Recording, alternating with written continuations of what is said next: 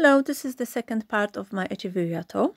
I didn't realize I have so many of them when I started to make this video.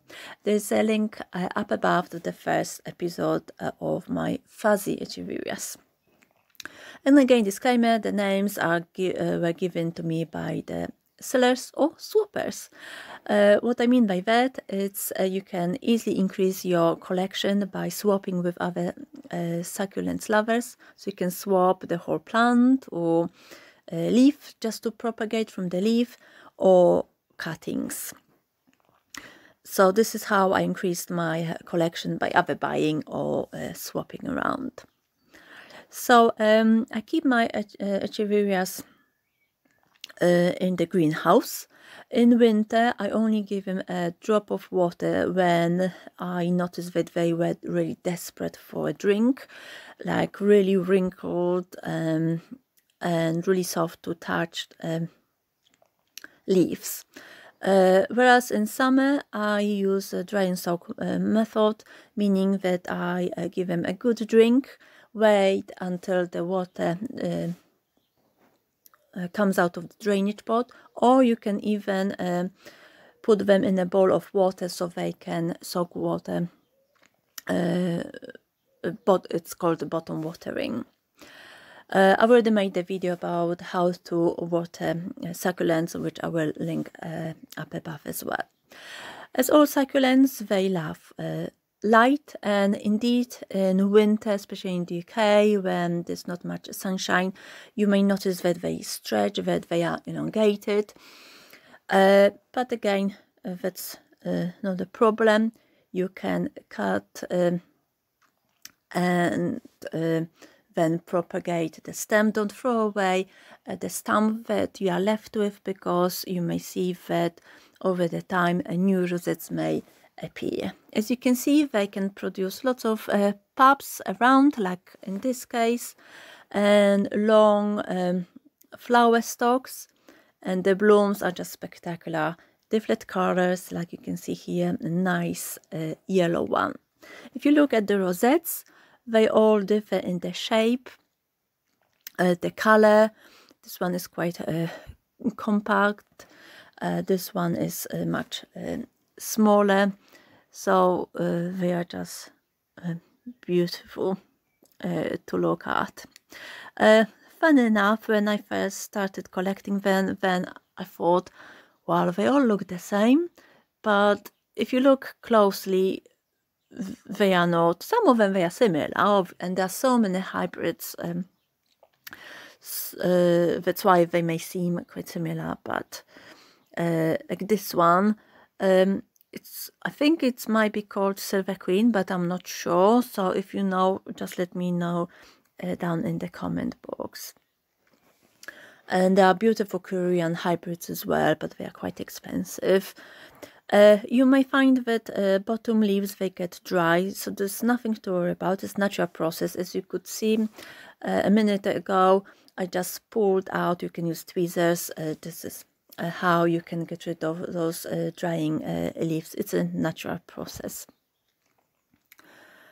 So the colors of Echeverias, as you can see, they range from green with a bit of red, kind of silver gray if you like, even to dark.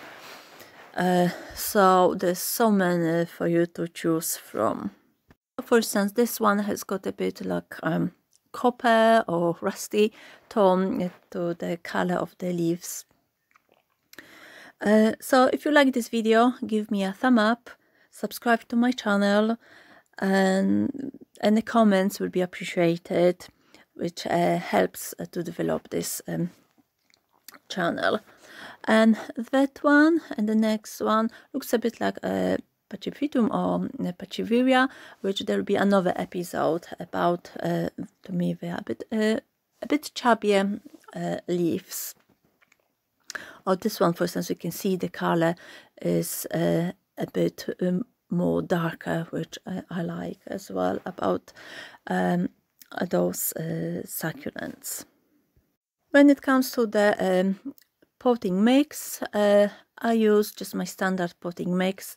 It needs to be well draining, free draining, and they prefer to have a bit tighter pot, so a bit smaller rather than bigger when you repot them. Again, if you repot them, just wait a few days before you give them some water. As far as pests are concerned, I think mealies are the main problem. The leaves are covered with farina or wax, which protects them from the intense light. And in this example, you can see where a new pulp grows on the stem, like here. Doesn't it look so cute? And as I said, these you can propagate them from the leaves, like those here. They are just propagated like that.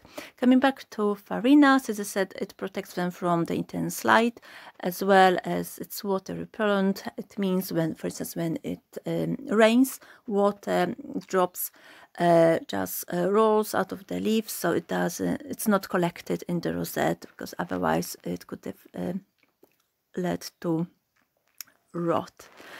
As you can see, they offset quite easily. This one is packed. Now that one in Bricata, 2 years ago I left it outside in winter as well, so it was all the time outside, and it produces lots of blooms. Didn't suffer much, whereas this year was in greenhouse. And as you could see, there were not many flower stalks, none whatsoever. So I think this winter I will leave it as well outside.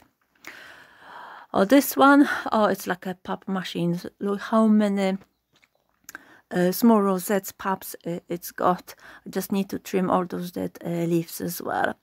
When it stops blooming, you can cut off here those flower stalks as close to the rosettes as you can.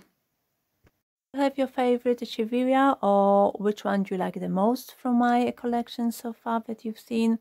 Just let me know in the comment box. Thank you for watching, and I will see you next time. Bye!